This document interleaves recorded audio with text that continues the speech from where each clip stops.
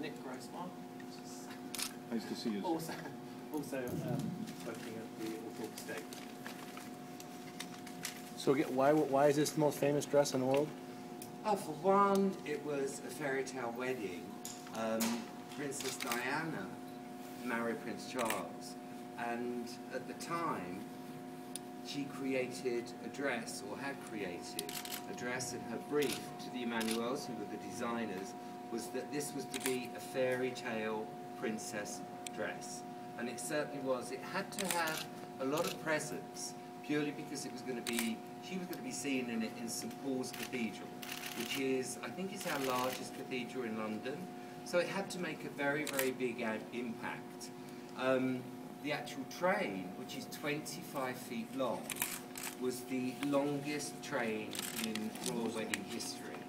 The detail again in the train is all again with this lace, which is Nottingham lace.